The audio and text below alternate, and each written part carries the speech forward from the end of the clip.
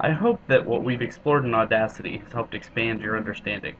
For now, we're going to save your project so you can return to work on it later. We'll call it our finale for today. To save your project, go up to the menu bar at the top and click on the File menu. A little ways down, find Save Project and click on that. A box will appear.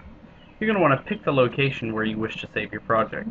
For HMS students, I suggest saving it in your student folder, which is located on your desktop.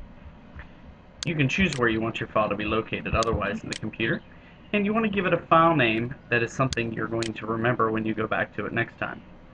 Remember, this is not making a sound file for you, but it is saving your Audacity project so you can go back to work on it later. I'll just call it Sample Project for now. And when you click Save, it's going to save your project just in this format so that you can go back to it at another time. And that's it. I hope you've learned a little bit about Audacity and that you look forward to using it again in the future.